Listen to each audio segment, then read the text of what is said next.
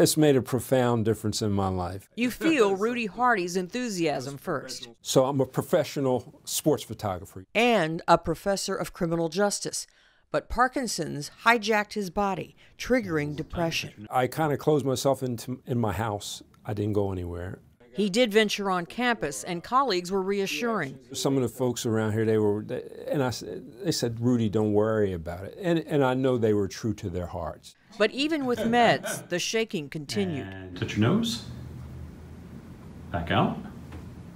Good. Rudy's medications worked for a while. I wasn't going to go through life like that. But it got progressively worse.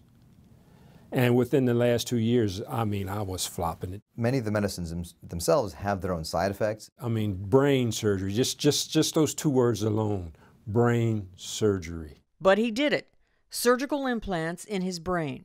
You could think of it as a pacemaker, but not for the heart, but for the brain. The neurologist typically does the programming. So the system is a programmable system. It's adjustable, modifiable. There's a wireless kind of remote control. Dr. Sheth went about it as if it wasn't much to it. It was routine. When I get excited or upset or mad with my wife or anything like that, you know, and it starts in, you know. But now, my goodness, look at this. Perfectly steady and ready for whatever life throws at him. To your nose. I'm Marty Salt reporting. Back in front of you.